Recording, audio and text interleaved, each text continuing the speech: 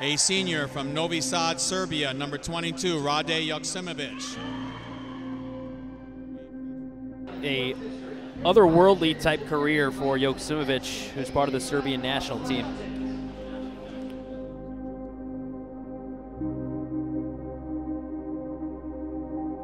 With Joksimovic there, just the numbers are ridiculous, Andy. Over 700 career points, over 500 career goals.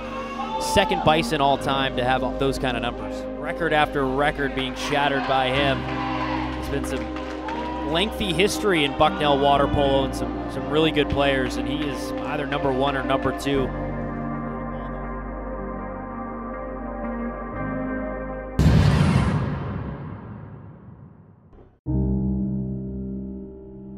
And of course the Heisman Trophy, one of the most iconic awards. That's what the Cutino Award means here when we're talking about the game of college water polo. So my brother got me into water polo, and then, yeah, since I was 7. So a lot of times I compare water polo, being a good water polo player, with being a good playmaker in basketball, so being a point guard and being a quarterback in NFL.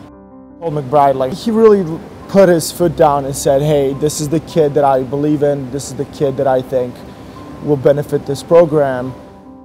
We can show the East Coast and the NCAA what we can actually do.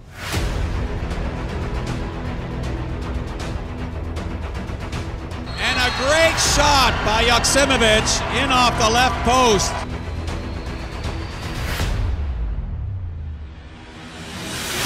He leaves Joksimovic wide open. He's got the ball, looking to shoot, and scores.